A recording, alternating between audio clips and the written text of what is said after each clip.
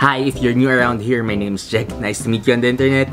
I assume before nyo i-click tong video na to, gets nyo yung meaning na interest rate. But if you don't, yung pinaka-simple explanation ko about interest rate is, it's how much percentage of your money makes money for you. So yung simple example dito is, if your savings account give you an interest rate of 1% per annum, nag-deposit ka ng 100, it means yung 100 pesos mo gives you 1 peso each year. So that's the simple analogy for you. Now let's go back to the video. Okay, a quick introduction about this video. This video will be about the highest earning savings account here in the Philippines due to the high interest rate of this savings account. Quick disclaimer lang, don't expect double-digit interest rate from a savings account kasi a savings account is not designed to yield high interest rate. Okay, with that being said, let's begin this video. Okay, number 1 on this list is yung BDO Optimum Savings Account. So, ito yung highest earning savings account ng BDO. I'll use my laptop kasi ang daming details na kailangan banggitin. So, yung interest rate for this savings account is at 1.25% per annum.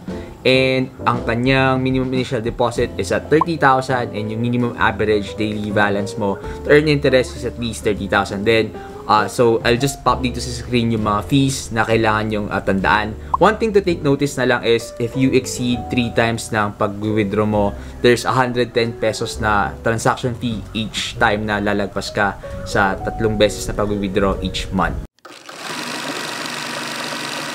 Second on this list is yung BPI Advanced Savings Account. So, ito yung high interest rate savings account for BPI. Now, for this one, yung minimum initial deposit ng account na to is at 100,000. Now, ang interest rate mo pag 100,000 to 999,999 is you're at 0.75% interest rate lang per annum.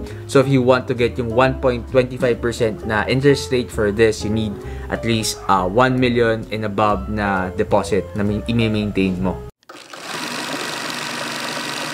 Third on this list is yung savings account ng Security Bank, which is yung eSecure online savings account.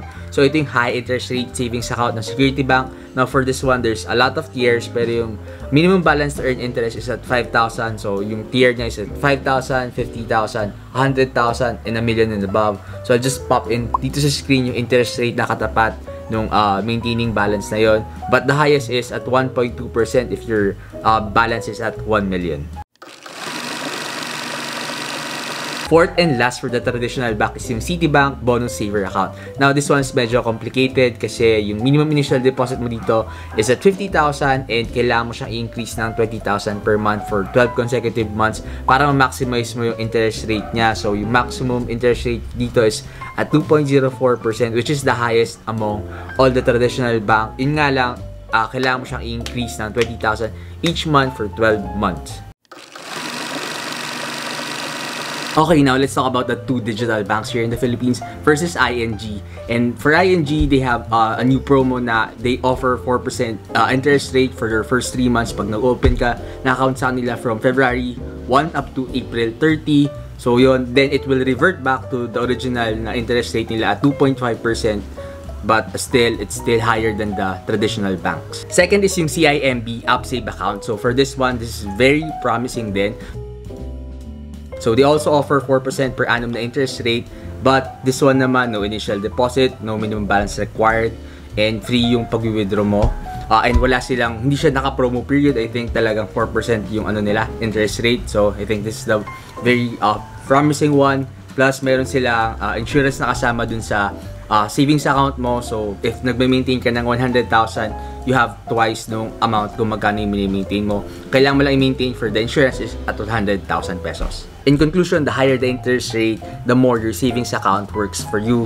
But let me share to you another perspective of mine. Okay, let's put a conclusion into this video. I'll play a devil's advocate against putting too much money on a savings account.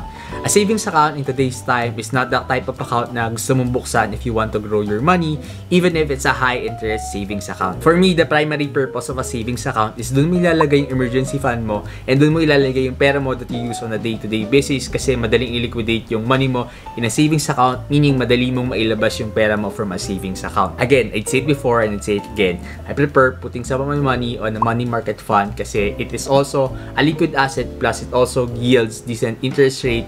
Plus, mas gusto ko tong strategy na to than putting all of my liquid money on a savings account. Plus, please increase your knowledge when it comes to different asset classes. Meron tayong equity asset classes, meron tayong fixed income asset classes, meron tayong real estate asset classes. Just Google them and makikita mo yon.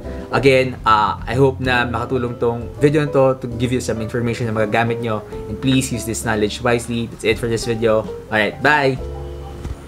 Lastly, before I end this video, I find an interesting Twitter thread sa Facebook and it's about adulting. I'll try to link yung original Twitter thread dun sa description box ko down below. It's about adulting and he highly speaks about Pag-ibig MP2 and tingin ko it's very informative and I'd like to share it here in my channel. So please take a read about it and do research about Pag-ibig MP2 kasi I think maganda rin siyang investment. So that's it. That's it. Bye!